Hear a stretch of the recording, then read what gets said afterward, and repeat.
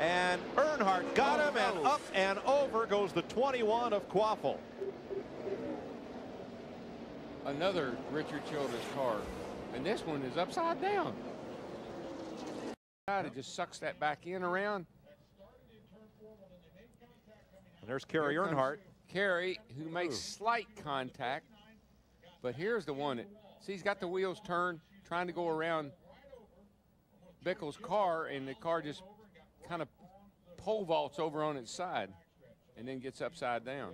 Makes any contact with the 26, spins around right in front of Kerry Earnhardt, and here comes the 21 car, and see, he was trying to turn out from behind him. Also back here, I believe that's Christian Elder spins around as well. There's a car down here in the grass. Yes. Just gets it loose up off that corner, and that's real time, and it happens so fast. Kvapil was a lap down in 21st position at the time.